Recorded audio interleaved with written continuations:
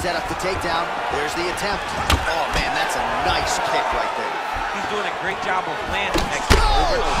Huge right hand! Oh! He's out! Holy smokes! Oh, my goodness, what a fight.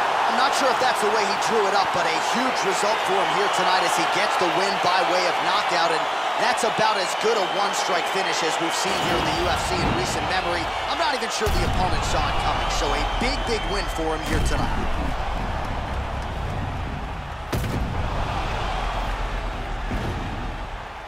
So on the sport's biggest stage, he comes up large. The baddest man on the planet, the UFC heavyweight champion of the world, your winner and by knockout here tonight.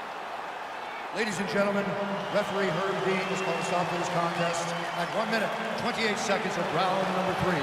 Declaring the winner by knockout and still the undisputed UFC heavyweight champion of the world, Cain Velasquez. All right, so we hear and still tonight, our UFC heavyweight champion came in with a lot of pressure, a lot of hype.